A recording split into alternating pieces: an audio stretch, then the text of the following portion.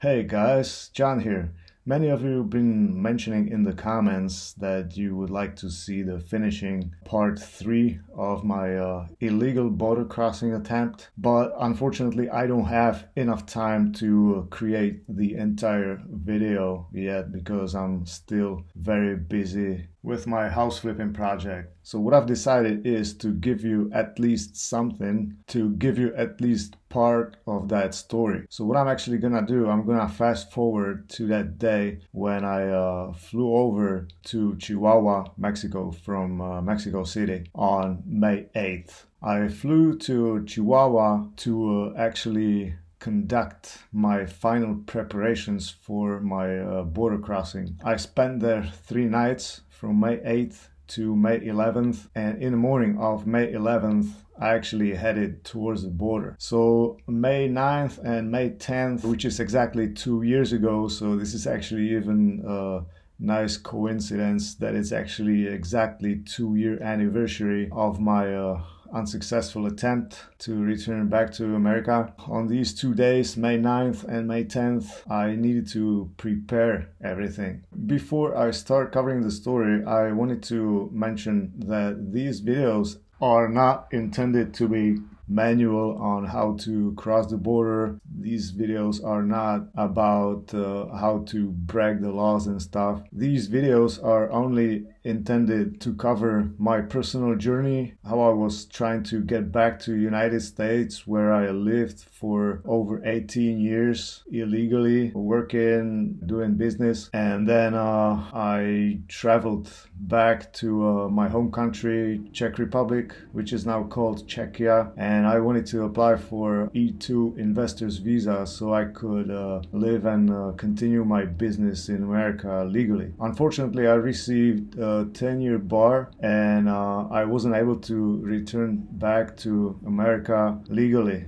So first I tried to get there from Canada, but unfortunately I wasn't allowed to enter Canada and I was sent back to London where I was staying at that time. So I was forced to change my plans and try to plan a trip through Mexico. I wanted to have it, as safe as possible, so I didn't want to cross the border somewhere end of the world. There's no civilization, there's just desert or a wall or cartels. I definitely wanted to survive this journey, so that's why I planned to try to sneak in during that party on the border, which is called La Fiesta Protesta, the voices from both sides. This party was held there yearly and I done some research on it, so let me go ahead and start covering that story for you right now. I was able to gather most of the authentic media that I recorded during that time on my GoPro, drone, and my iPhone. So while I was in Chihuahua, I needed to take care of a few things. One, I needed to purchase the mountain bike. I needed to test it. I needed to ride it somewhere to get used to it. I looked up a bicycle store online prior my trip and I checked the opening hours, and my plan was to actually purchase the bike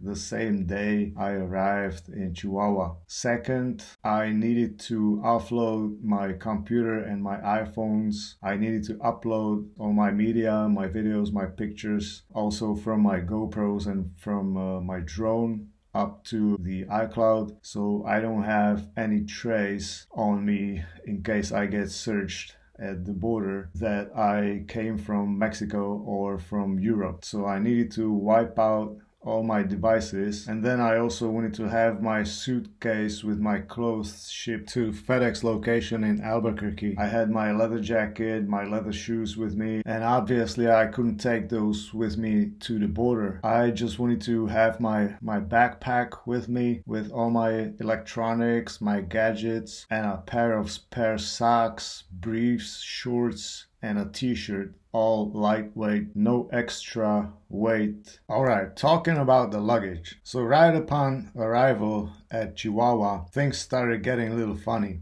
Somehow I passed the baggage claim. I just followed the crowd and suddenly I was in the lobby. As soon as I passed the exit door, I realized I must have passed the baggage claim, and I wanted to turn around and go back in, but the security guards just wouldn't let me in. Maybe you've been wondering why I've been standing there by the door. So this is why. I've been constantly trying to convince them, politely. I've been asking for if I could go get my luggage, but they wouldn't let me in. They wouldn't call anyone on the radio. They basically made me stay there for a good 30 minutes before all the passengers got their luggage, and until everyone was gone, everyone else was gone, they finally called someone on the radio and went to go get my suitcase. And I was getting really frustrated because I was running out of time for that bike shop. The bike shop was gonna close in 30 minutes, and I realized I wasn't gonna be able to purchase the bike that day. Alright, so they finally got my suitcase and I was able to head out the airport. Now, because I did not have any data service on my cell phone, I've been using Wi-Fi hotspots for ordering Uber, getting directions or translations. So I got me an Uber to my hotel. Because in just a few days I needed a ride up north to the border, I knew that I need to start searching for a ride right from the start. So I initiated a conversation with the Uber driver and I asked him if he was available on May 11th in the morning to take me up north to the border, but he didn't speak much English, and he said that his son actually speaks better English. So he gave me his email and I emailed him later on, and they were not able to take me up there. So anytime in the future when I got an Uber ride around Chihuahua, every time I asked the driver if he would be available, but none of the drivers were interested. So in the end, I only relied on, setting up the ride through the Uber app and hoping that there will be someone who can drive me up there. So during those few following days, I started suspecting that this might be a little challenging to first find someone who would be willing to drive 4 hours up north away from the city, and second, who would be willing to load my mountain bike in the trunk. I knew this was gonna be a challenge, and I had my fingers crossed that it's gonna work out. I had a hotel booked near downtown Chihuahua, or should I say rather hostel than hotel. It was a budget place. I wasn't planning on spending too much money on accommodation, so I got a cheap hostel place. The room had no windows, but it should do good for these few days. Good enough for me to get ready for the border crossing. Tak ty vole, dorazil jsem do Čivavy. Tohle je můj pokoj. A je to můj první pokoj za celé moje putování, kde nemám absolutně žádný výhled. Tady není vole okno. Tady je akorát tohle je to okno a je to okno do chodby, vole. A tady prostě není žádný okno, vole. So I settled down at the hotel, I unpacked, I hooked up my computer to the Wi-Fi to start uploading all the files, and I went straight out to stroll around the city. I was curious what Chihuahua is like, what it feels like in person. I've seen some videos and pictures prior to my trip, but I wanted to see it in person. So I walked to downtown, and I must tell you, Chihuahua is pretty nice city, nice and warm. Nice people, happy people. There's this pedestrian only zone with shops, name brand shops. There's even Starbucks, McDonald's, tons of restaurants, tons of people everywhere, mostly Hispanics, Mexicans. You will barely see a foreigner because Chihuahua is not really like a tourist destination. You will see very few foreigners browsing the city.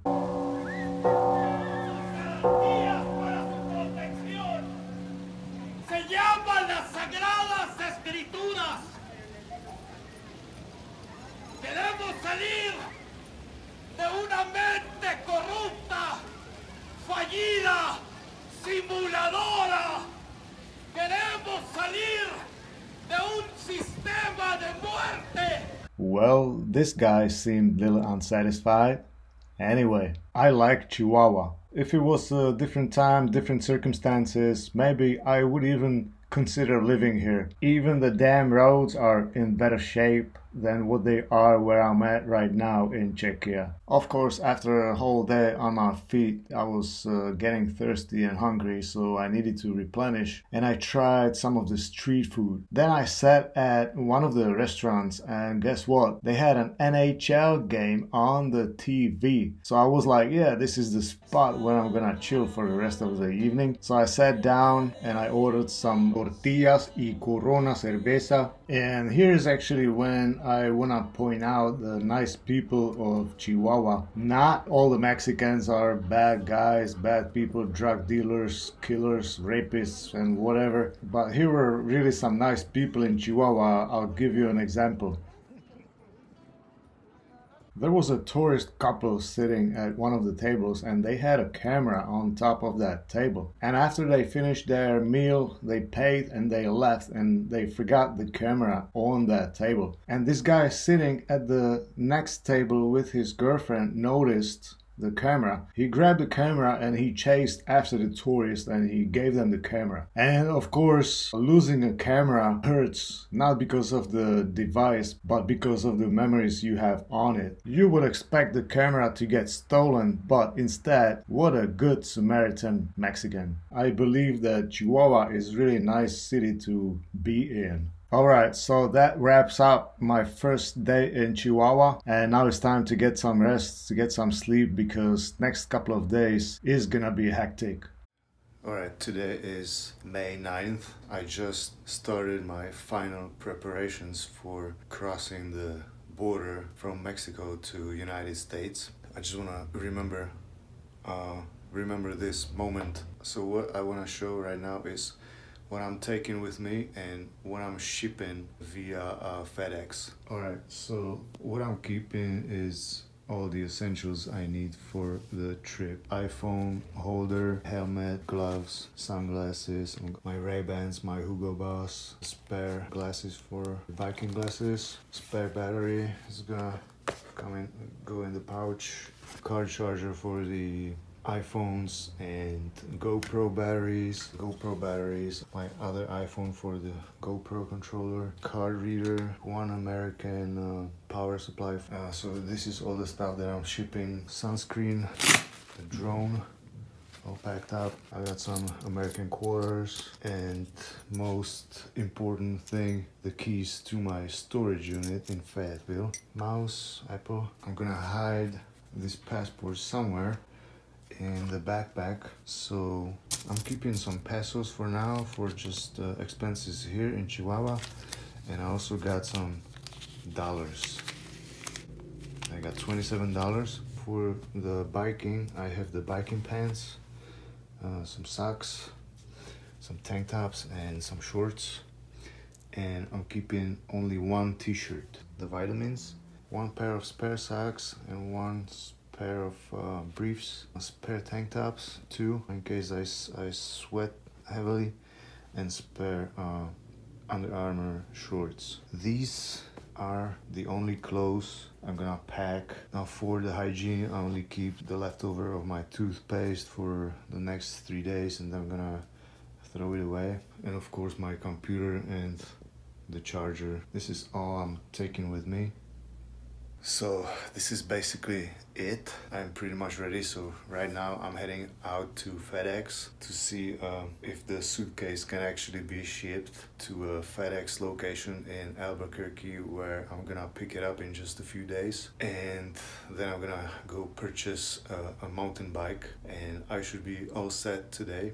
And tomorrow I'm gonna do some drone flights over Chihuahua and take some more pictures and ride the bike. I'm gonna ride the bike today as well, test it out, get used to it. Now all I need is just a little bit of luck, so I don't get caught, and I'll be able to get past the checkpoint to Alpine, Texas, and then further up north to New Mexico to Albuquerque, where I need to renew my driver's license, purchase a truck, and drive from New Mexico back to North Carolina.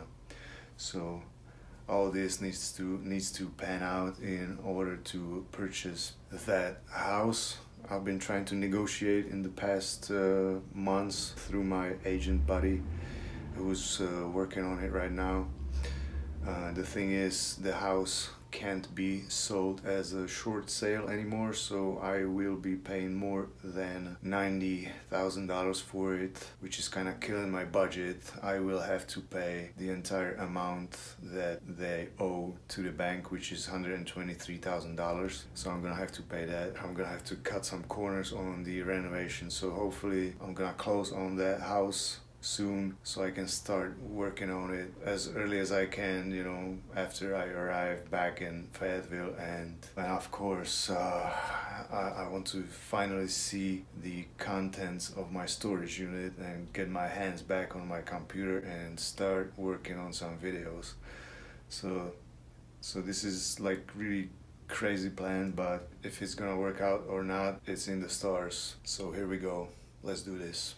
Alright, so I packed up everything that needed to be shipped. I grabbed my backpack to attach GoPro camera to it, and I headed out the door. I headed towards the nearest FedEx location, and on my way I stopped at the Starbucks and I got a cheesecake and a coffee. I knew I was gonna have lots of walking. Once I reached the FedEx location, the store was actually closed and there was this sign on the door and I didn't know what it said. I couldn't translate it either because I was offline, but thankfully this girl showed up, a student, and she spoke English, and she translated that for me, that basically that location was closed and it's not gonna open today and I need to use the other location further away, and I had a lot more walking. At that time I wasn't able to find a Wi-Fi hotspot, so I wasn't able to get an Uber, so I actually walked all the way from one FedEx location to the other. When I walked through the city again, I saw this Mexican police exhibition and I had to take a picture of this because I've never seen so many four-wheelers at one spot. Now I remember that actually before I left the hotel I downloaded offline Google Maps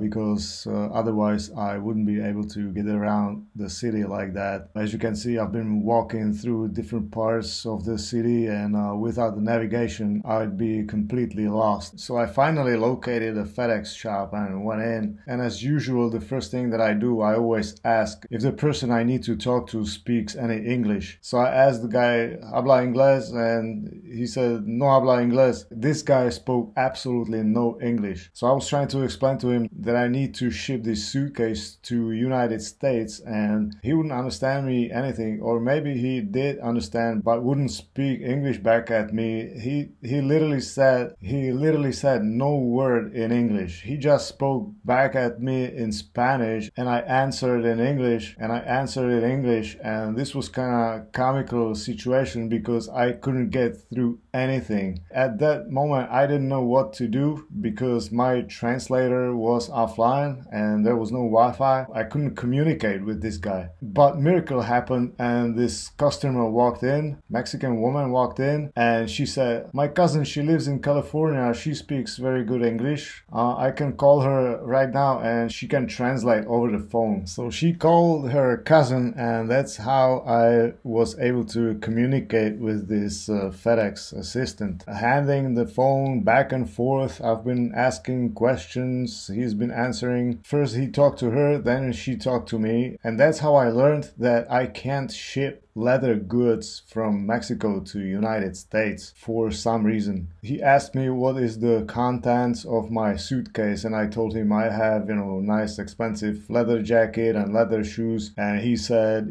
I can't ship those items. So this was kind of a bummer because these were the items that I wanted to keep the most, and now I didn't know what to do with my clothes. So I just left the FedEx located over there behind me. The guy didn't speak any English. I cannot ship internationally from Mexico to United States any leather clothes, which is like the main reason I'm actually shipping this suitcase. All right, I'm having the suitcase with me. I'm walking back to my hotel. I would have called me an Uber, but I don't have a fucking internet on my phone. So the deal is, I have a Hugo Boss leather jacket that cost me roughly 300 euros. I have Italian leather shoes with me, and this was the main reason I was actually shipping that suitcase. And now, because I can't ship it, because I can't ship these leather clothing, it's not really worth it for me to ship this suitcase whatsoever, because the value of the suitcase is the contents. Without the leather jacket and without the shoes, the contents of the suitcase in value is less than what it would cost to ship it. So what I'm ending up doing is actually throwing it all away. I'm gonna throw away my jacket, I'm gonna throw away the shoes, my jeans, my sweatpants, my Czech driver's license and my Czech ID card.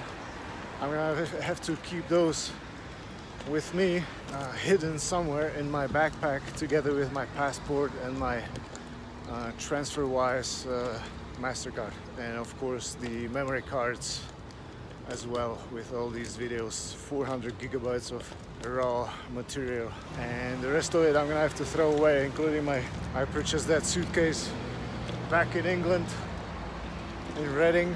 It sucks, but there's no other way to do it. Alright. Okay, so slight change of plans. What I've decided, instead of throwing it away, I have decided to try to see some options online, if I can maybe sell it online or in a local pawn shop. I asked the receptionist if she knows about some local websites. They suggested local Facebook groups for selling used stuff. So that's what I'm gonna try later on today. Take some pictures and sell my jacket and my shoes, maybe.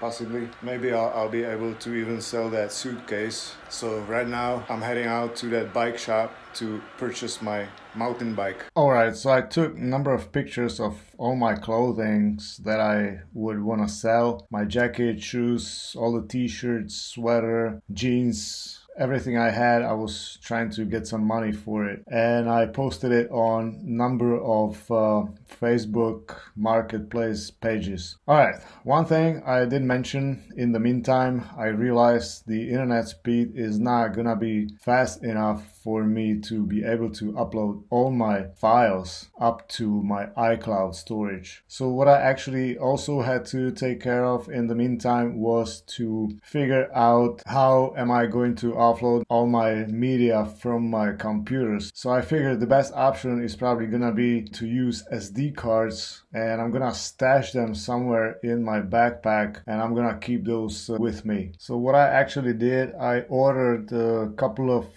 256 gigabytes SD cards from Mexican Amazon to have them delivered overnight, and hopefully I'll have enough time the next day to offload all the media. Alright, so I headed out to that bike shop to finally purchase my bike. I didn't know what kind of bikes they're gonna have on stock and if there is gonna be something to choose from, and I was pleasantly surprised because this was like real high-end shop carrying all the high-end bike brands. And as I learned from the shop guys, that actually bicycling is getting really popular in Mexico, and there's really good market for high-end bikes. Alright, funny thing, as soon as I entered the bike shop, there was the big Canadian flag hanging from the ceiling. I gotta take a picture of this. So I started shopping for my bike. They had really good selection of all kinds of bike brands, and of course the guy's been really curious who I am, what I'm doing there, and of course I couldn't tell them I'm going to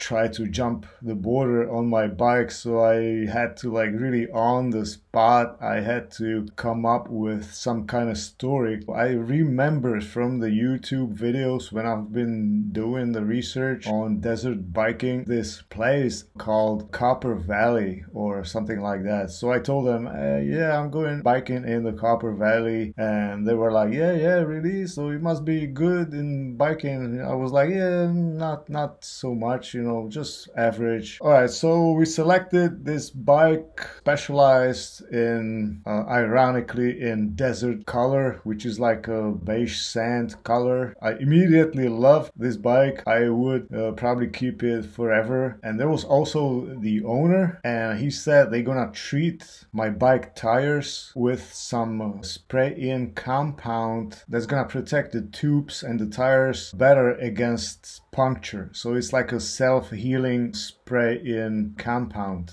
All right, so I got everything I needed from that store, including a flat tire repair kit, tool set, compact pump, and I chatted even more with the guys. The younger guy, we talked about the future and what they want to do, and I asked about the economic situation in Mexico and how much money they can make in Mexico and why is everybody leaving Mexico trying to immigrate to United States. This young guy, he was really ambitious. He wanted to become a physical therapist for professional bike riders, and his dream job was to actually work at one of the professional road cycling teams. Very friendly people, very nice guys, and the older guy especially. I am a big fan of Peter Sagan, and he actually showed me a picture with young Peter Sagan, so this was kind of unexpected. So I got all set up and I was out the store and I talked even more with this older guy. By the way, his name was Ivan, and he gave me his phone number and he actually offered me to meet up at the lake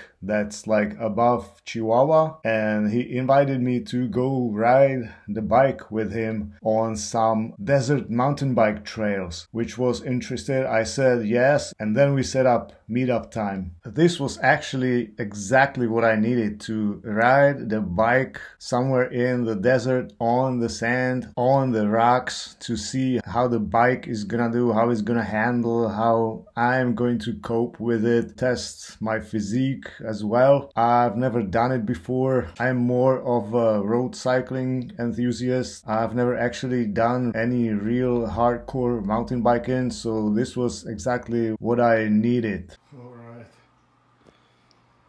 Oh man, so my bike is here. This is my brand new specialized mountain bike. It cost me 16,500 pesos, which is like $800 for this super mountain bike. And I'm actually gonna ride it today with one of the guys from the shop at this lake.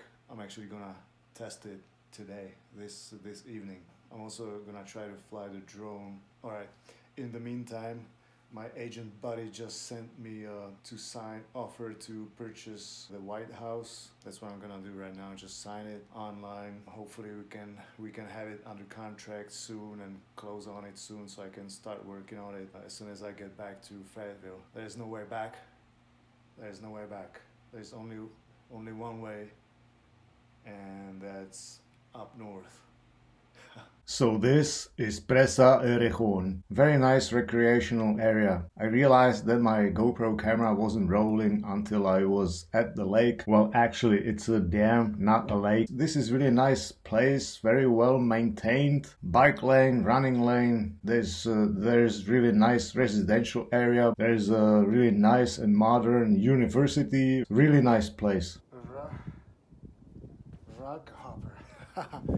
Specialized rug hopper for jumping big rocks. Because I have just tried jump big rocks, but I jumped big curbs around the roads and sidewalks. They have this nice lake for swimming right above Chihuahua City, and it's really nice here. Right now it's about 90 degrees, 90 something, so it's pretty hot already.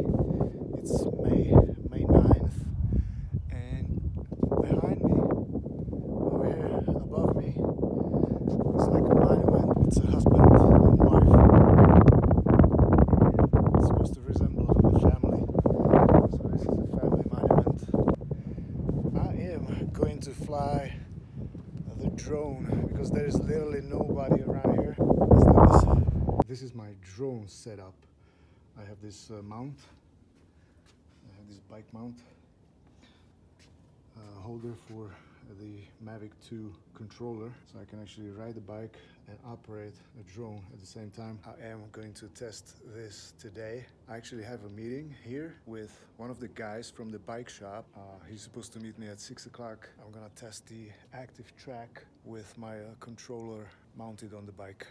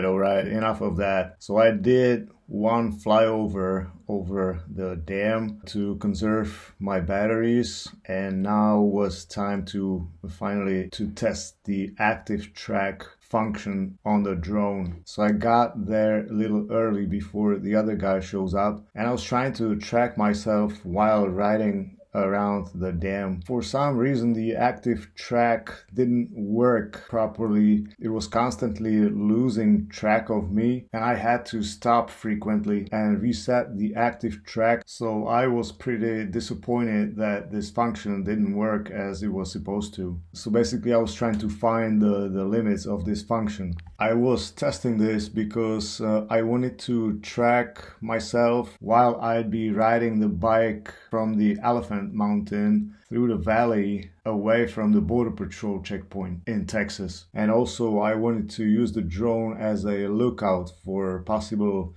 park rangers or wild animals or whatever. So this was a struggle. I tried over and over and over again, but I couldn't get it to work reliably. So I was like, you know, fuck it. I'm just gonna land the drone and wait for the other guy. I was wondering if he was gonna show up or not, but then he actually did. Really nice guy, really friendly. He was like, can I take a selfie with you? And I was like, yeah, okay, why not? I hope you're gonna send it to me. And yeah, he did send it to me. So here it is, me and Ivan, and we are going for a ride. Ivan was really knowledgeable. He's been telling me lots of stuff about Chihuahua, but of course I forgot all the details. But one thing I didn't forget was when he told me how they actually call these thorny bushes. They actually call it the cat claw. That's the only thing I remember. So we rode the trail up the hill and the terrain started getting more difficult. It turned out to be too difficult for me to handle. And this guy, he was a beast. He was 52 years old and he kicked my ass. I'm telling you, he was really experienced mountain biker, and once we started riding the difficult terrain, he just disappeared behind the horizon and I just couldn't catch up with him. I couldn't pedal, I couldn't keep the balance on the bike. I had some technical difficulties also with the derailleur. So I just walked the hill up and I realized I have a freaking flat tire. So I was only 15 minutes in the ride, in the terrain, and obviously the spray compound that I put inside my tubes didn't work. I got a puncture basically instantly. So here we're trying to figure out why the tire is flat. Ivan was really willing. He grabbed my pump and started pumping the wheel, thinking that there is probably something wrong with the valve, but it wasn't valve. I mean, I could hear the tire leaking, so it was a puncture. So there was nothing we could do about it. I mean, I had the repair kit on me, but for some reason, Ivan decided to go get the car, and he actually offered me to take the bike back to the shop to repair it, but I refused that. I figured it's gonna be better if I just, you know, take it back to the hotel and fix it myself. On my way down, I actually ran into another group of bikers who also had some technical difficulties. They actually asked me if I can fix broken chain, but I had to tell them that, you know, if they don't have the missing link, they won't be able to fix it. I have a fucking flat tire. There are these spiky plants everywhere. I must have ran over one of them, and I punctured my rear wheel.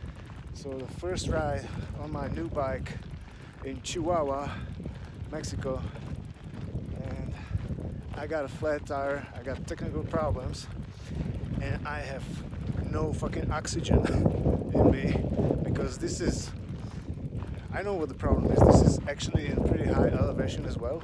I don't know the exact numbers, but Chihuahua is high up in the mountains, and I'm not used to this elevation. And right now I don't know where to go. If we came this way, I'm lost in the middle of fucking nowhere. Oh my god. And I think I need to go this way. I'm lost. Alright.